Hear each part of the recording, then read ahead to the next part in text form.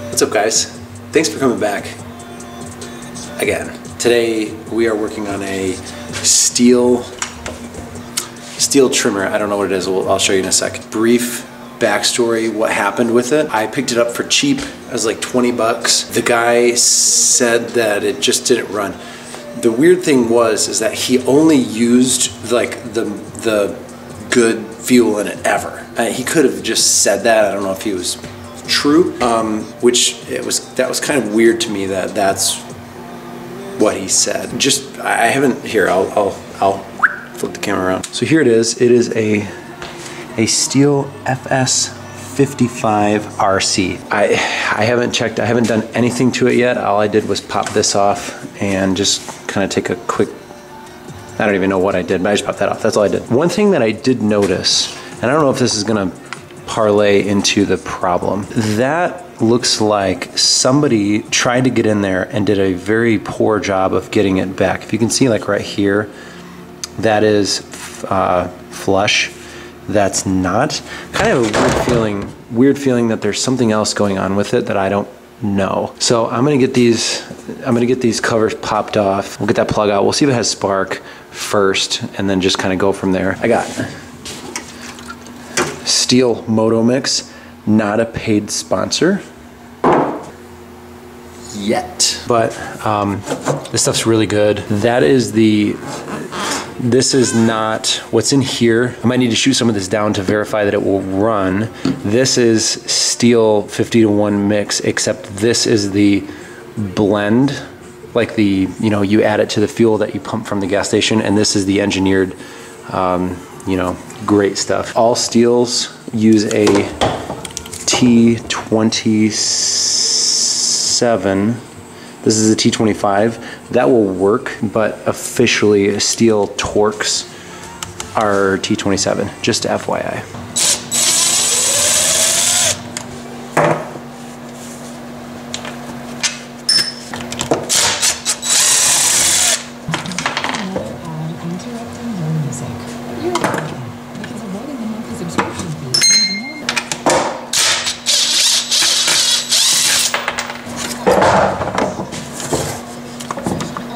All right, I'll pop that plug out. I have a spark plug tool. This is from a Stihl chainsaw. I don't know if I'm gonna be able to get it on there though. Sorry, this light is horrid. Let me set this up a little better.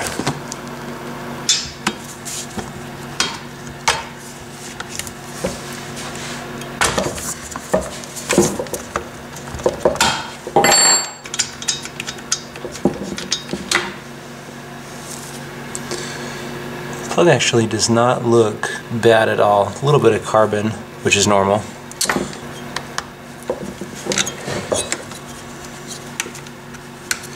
All right, if it has spark, let's see if that shows up. I'll zoom in a little bit. So if it has spark, it's gonna show up right there. Right at the end of that little electrode. Just make sure it's grounded and oh, you know what? Okay. If you remember, I took this off. That keys into there, which spins the engine over. So I'm gonna put that back on really quick. Obviously, we can't spin the, well, you know what? Executive decision. This goes in a counterclockwise pattern. It might show up clockwise on camera, I can't tell, but it is going counterclockwise. The reason why I said it might show up clockwise on camera is because I have the camera, there's a screen. You know what? I'll take another video with my phone and I'll show you. This is my setup. This is shot off my phone. This is my setup. That's all, dude. The reason why I said I think it's clockwise is because when I turn the camera around, this LCD screen that is, I think what happens is, because you see how like my hand from this video is moving to the left, on the screen it's moving to the right. If you put yourself in that person's vantage point, which is me. Hi, me. If you put yourself in this person's vantage point, see how my actual hand is moving to the left, but his hand is moving to his right. You know what I mean? That's why I said I think it shows up counterclockwise. Anyways, I am taking this too far. That's why I said it is going to look clockwise. I promise you it's counterclockwise. Okay, so in lieu of having to put this back on, I have a 13mm socket that I am going to stick into there and spin the engine over manually, just without having to do that. So spark still should show up there. I'll zoom back in and put this in here and go to town. Okay, here we go.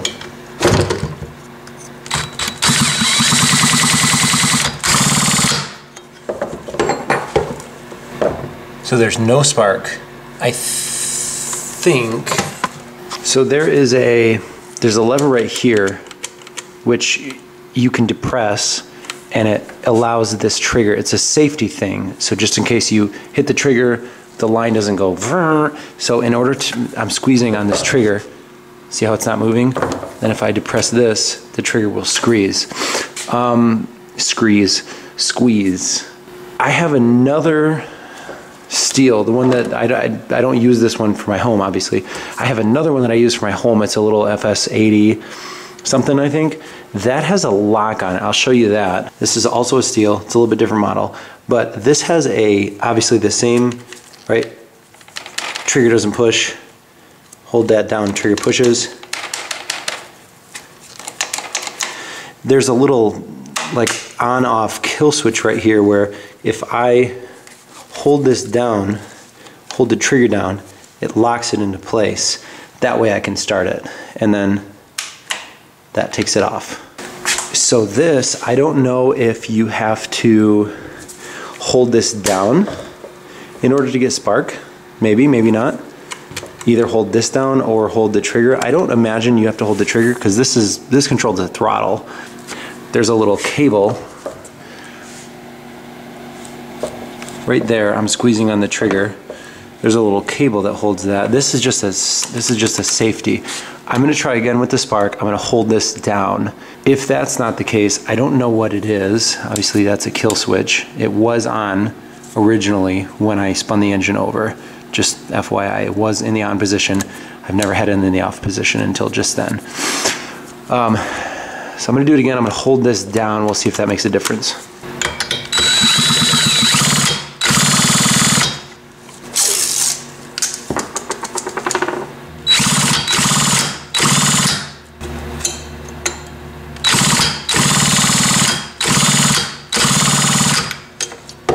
All right, so it's difficult to me to hold this down while I spin that over, just because I want to try to keep this grounded. Okay, so I have that done. Down here we go. Let's see. Let's check. We'll see. I'm curious. I don't know if it's showing up on camera, but I did see with my naked eye the most faint spark that came out of that electrode. So one of my worst fears is coming to fruition. What I think the reason why this was sold for so cheap, he told me that he used the I think the brand, it wasn't Moto Mix, I think it was tru-fuel. That's one that our Home Depot sells around here in Michigan. He had it in his garage. He pointed to it. It was a full can. He's like, yeah, I've always used that. It just won't start anymore. So I knew at the time when I bought it, I'm like, if you use that fuel, you got to be like brain dead in order to mess one of these things up, especially because it's 2-cycle. You can't forget to change the oil because the oil's already in the gas. So I have a feeling, we'll get into it. I have a feeling that there might be a poor connection in between the ignition coil and the flywheel. So we'll clean that up a little bit. Those can rust over time, and we'll see what else is going on inside of there. I'm gonna have to take all these off. Looks like there's 1, 2, 3, 4, 5, 6 bolts, something like that.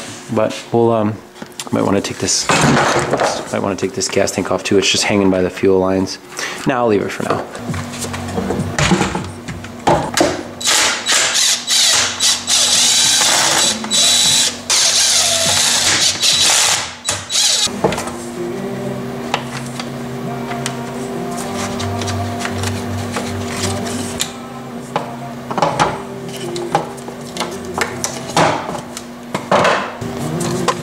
Okay.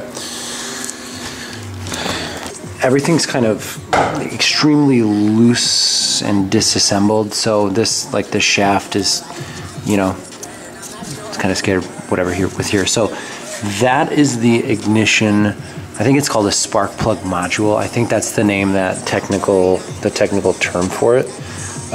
So there's these pieces on the flywheel. As the flywheel spins around right there, I think that's considered a magneto, but this one is not. On bigger style lawnmowers, I'm pretty sure that is a separate piece from the actual flywheel, meaning it can screw on and screw off. It's screwed on there. With this, it's obviously just on the same piece. These pieces come up under here. Obviously, this is curved, so the points on here are also curved, you know, kind of in that fashion. So as this comes up, it makes contact with them. They're magnetic. It sends that signal, which sends the spark up to the thing. So, I mean, this thing could be bad. It's not, I think, I want to say this thing's only 20 bucks or something like that. But sometimes it just needs a cleaning. You can see there's a little bit of rust. I don't know if it's showing up on it. There's a little bit of rust on that. I don't know if that is the case. There's some rust on here. Again, a lot of these pieces rust over time. It's normal. So I am going to take that off. All it is, it's held on by just one bolt right there. I'm going to take that off, unplug this connection right here, and we'll see how dirty that is. We'll see what we can do about that.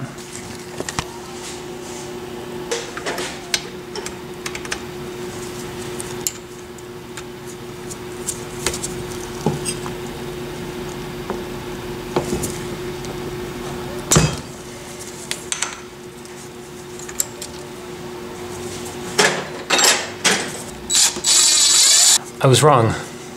There's 2 volts.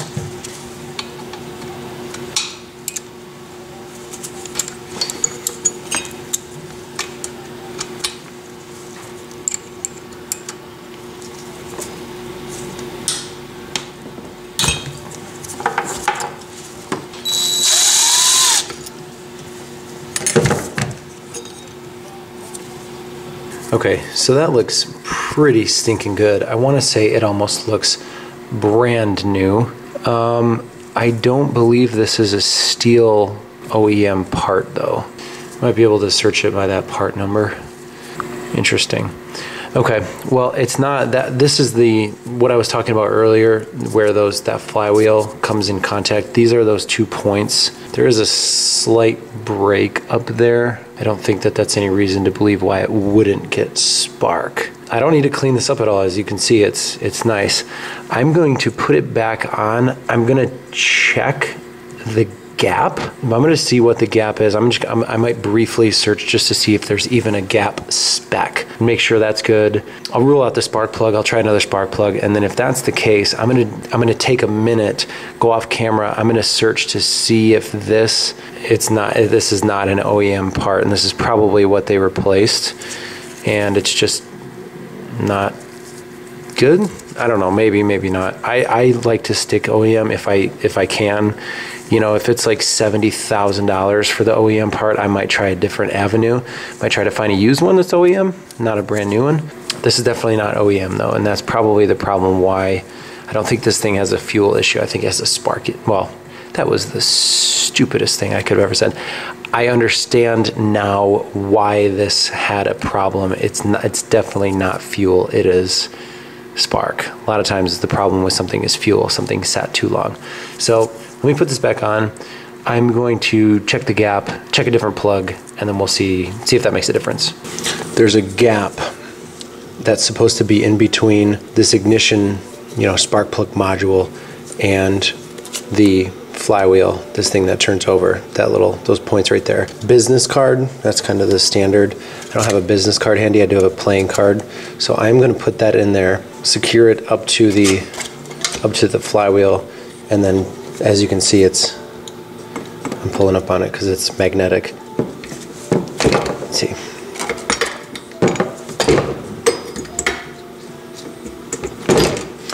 I'm going to shove that in there, tighten that down, see if that does anything, change the spark plug like we said, and go from there.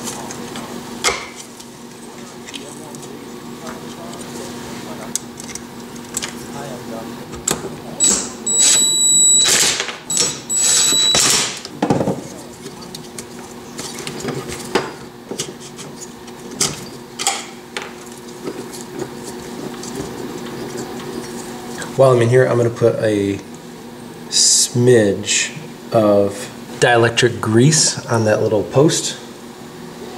Prevent corrosion.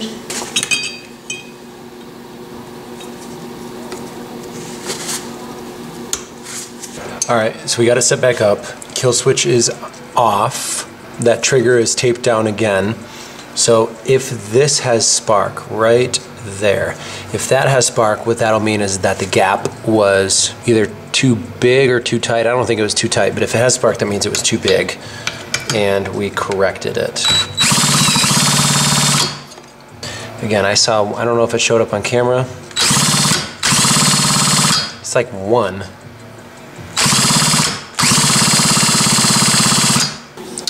Okay, I'm just gonna still put something down it and see what that does. All right, here we go. So now it's with this is with the rope start.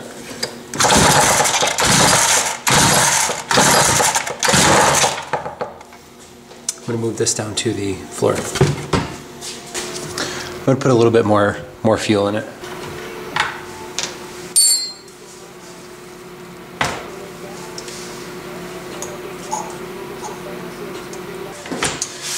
All right, here we go.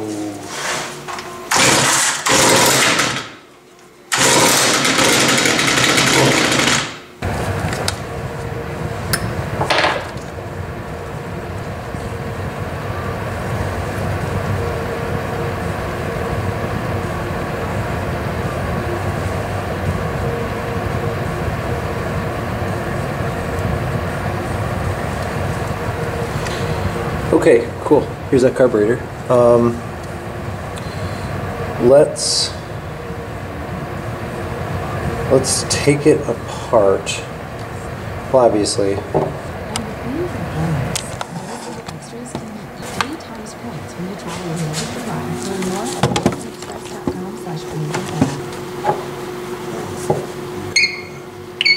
All right. In my opinion, I don't think that it was the gap, because I did get that spark before. I don't know if it showed up on camera. I'm curious when I do the edit to this, I'm curious if it will show up, because I did see a similar spark when I first did it, and nothing really changed after I adjusted the gap. It might have, I just don't think it did. So that's why in my head, I'm ruling that out. And man, this just has me in all sorts of confusion.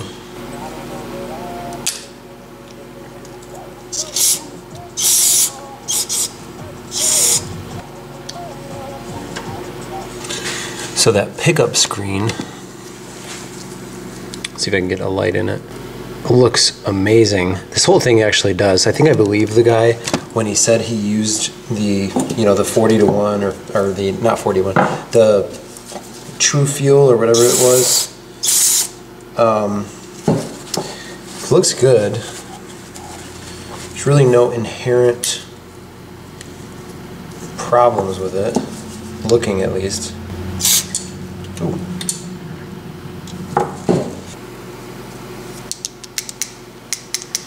These diaphragms, they can get, I think the correct term for them is petrified, where they should move. This one feels a little bit, I on the crusty side. I'm not gonna replace it for now. We can address that if needed. And I'm actually, just based on what I've seen up this point, I'm not gonna touch this. I'm not gonna pull that off and clean it up and whatever. I'm just gonna leave it. It looks okay. There's some, you know, garbage here on the outside that I might wipe off, but it does not look to be that bad. So I am not gonna mess with that gasket just in order to prevent any further crap and issues.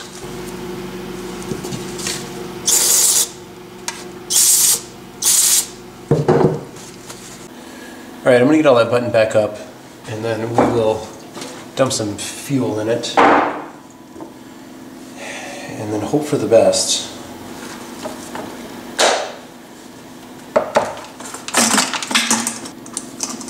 The gas tank doesn't smell bad. It just smells like rubbing alcohol.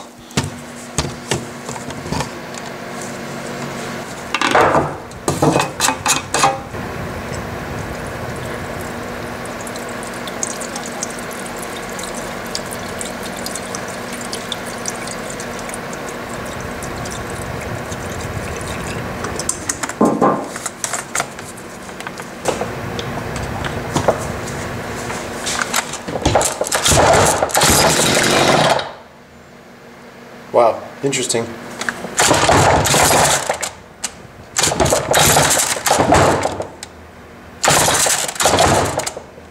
Huh. I'm not gonna get too, that recoil seems to be messy. Maybe not.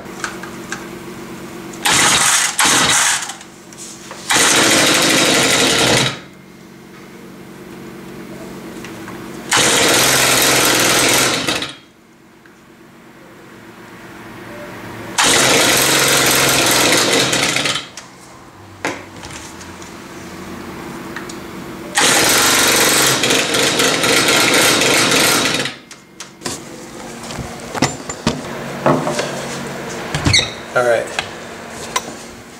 so something's not right. There is no rotation of the shaft. So it would start, it had trouble running, which I'm not gonna get too much into, but anyways, I'm gonna take this cover back off. I think that there was no connection in there somewhere, and I wanna try to figure out why that is. I have a full gas tank now, which is kind of a pain in the butt. Whereas before it was empty, which is a lot nicer.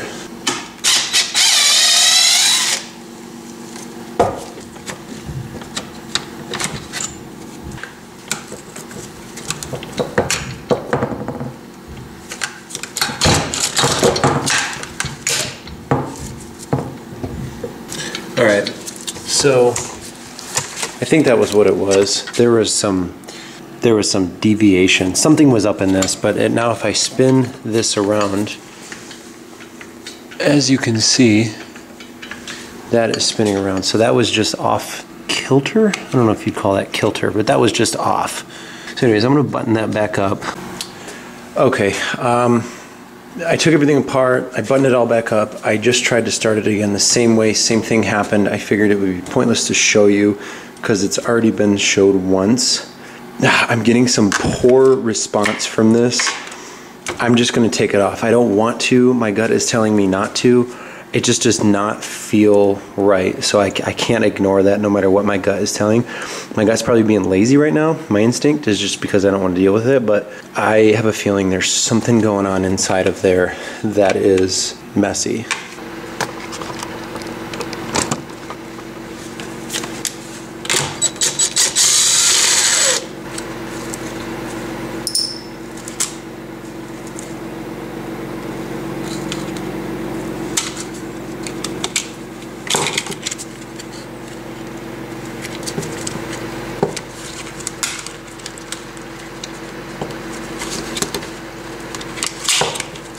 Okay, so I actually think that it was, sorry, all of that was off camera.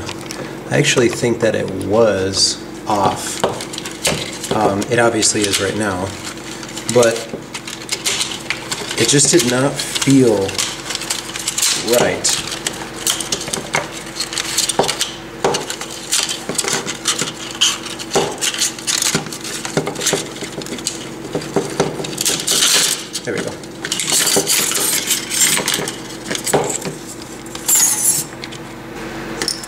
Alright, let me wind this back up. Try that one more time. So this rewind spring I know is going to give me hours, it seems like, of pain. So what I'm going to do is I'm going to get this on there. I'm actually going to cut this recoil rope. It's not broken now, it's functioning the way it should, but I know when I get this on here if this is not all wound up correctly. So what I'm going to do is I'm going to cut this, get this recoil on, get it in there, and then I'm going to spin it,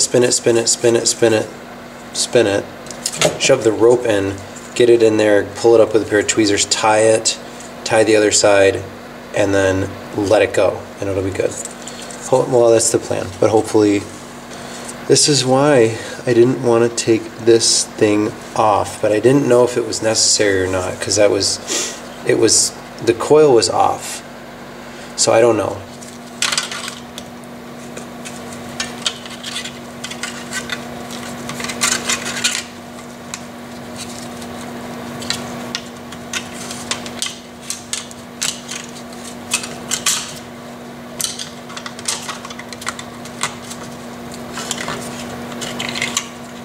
Okay, so it is all wound up back in there. Now the only problem, very careful,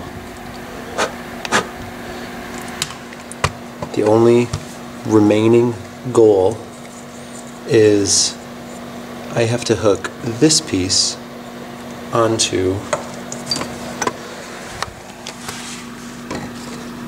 that piece. So I have a feeling that this is not going to work out and I'm going to have to do that all over again. But that's just me. So part of me wants to just keep like a firm press, that way if it does spring back, I only lose so much ground. Alright, well first I'm just going to put it in there first and just see. Okay, so I'm going to rotate this around 6 times. 1, 2, 3. Actually, you know what? Very dumb thing to do what I just did, because I don't have that centerpiece back on. I am going to put that back on.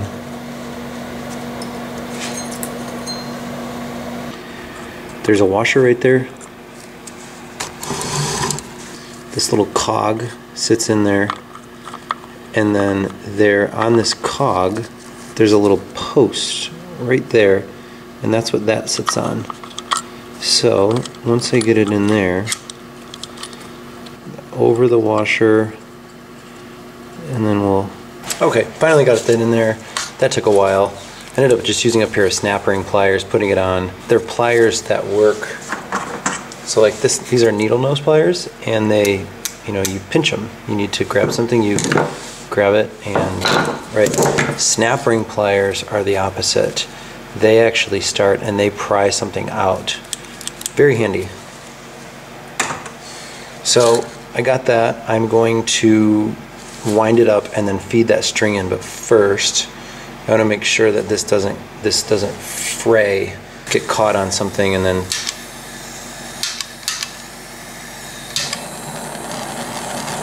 so just hit it with a little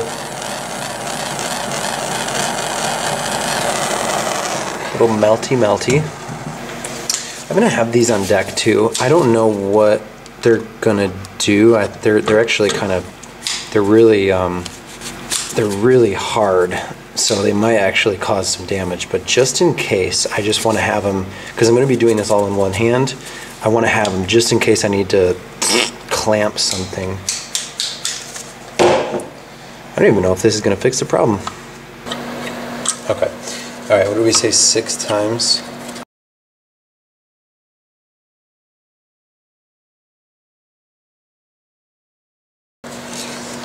Now, wow, first try, right in, right down. So now, I think this is where I'm going to use, the pliers.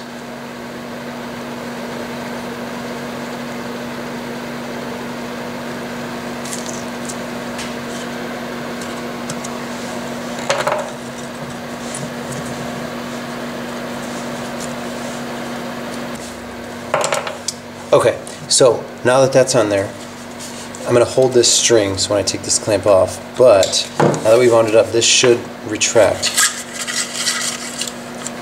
Oh, did I need to do...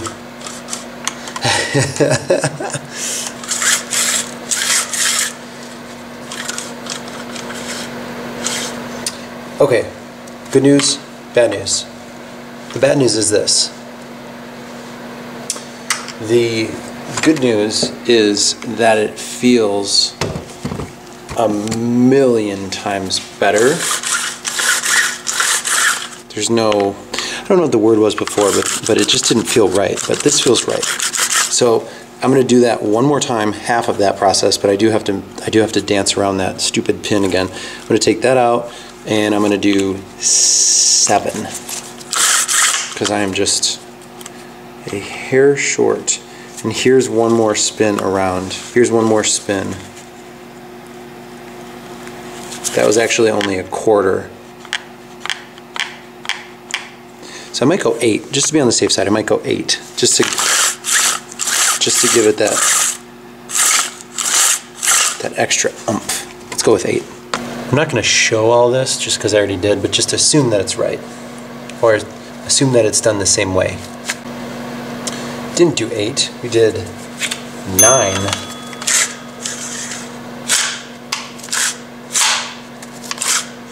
All right, I'm going to get that button back up, put this guy on there, and we will go from there. I still don't know if that is going to solve the problem, but maybe.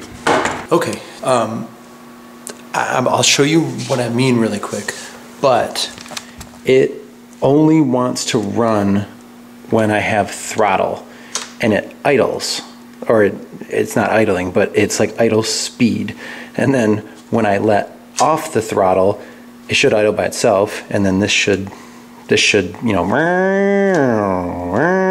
that's what it should do, but it doesn't do that. Now I have the garage door closed. It's cold outside, so I'll just show you what I mean really quick. I know it's dangerous to do this indoors and blah, blah, blah, but it's only gonna be for a second.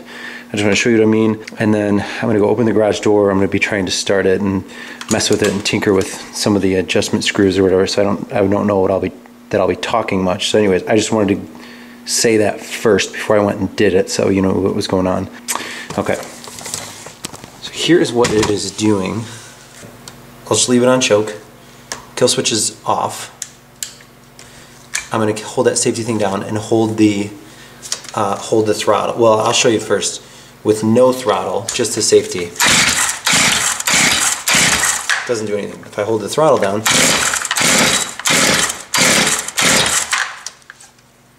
prime it a couple more times. Choke off, maybe.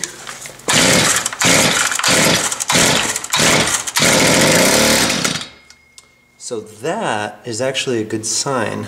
I've never seen that before, but did you notice when I let off, it let off too, so. So I'm gonna go mess with that. Mess with the adjustment screws, and they're probably all out of whack. Who knows? I don't know. I do have to bump this out, that side. There's a little like blade right there. I don't know if you can see it. What happens, or why that's there. This is called a, I think it's called a bump and go. Every Echo, Stihl, they all have their own names for it. But it's all does the same thing. You bump this out and it moves this thing up, and this is wound around in there, and it's like up in this thing to where it's just going around in a circle, and it doesn't get let out. As you're going along, you throw it down as you're weed whipping, and you bump that on the ground, and it lifts that whole thing up, and it allows like a second for that line to be let out. So you're basically just letting a little window in of that to come out. When it goes around, it'll get nicked on there, right? So it's always going to be cut the same length. And then the little shards at the end that get cut off, they just go flying. As you can see, this side is past That side is not even close. So once I get it going, I will get up and I will bump that out to where that is an even load.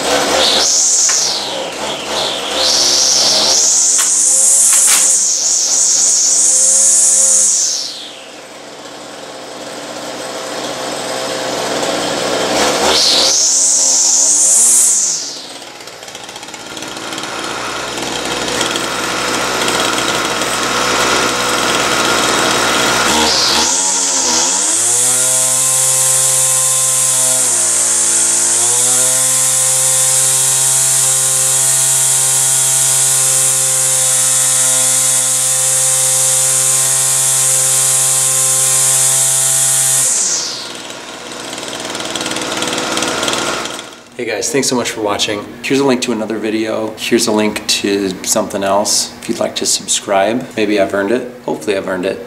You know, that like button is somewhere down here. Peace.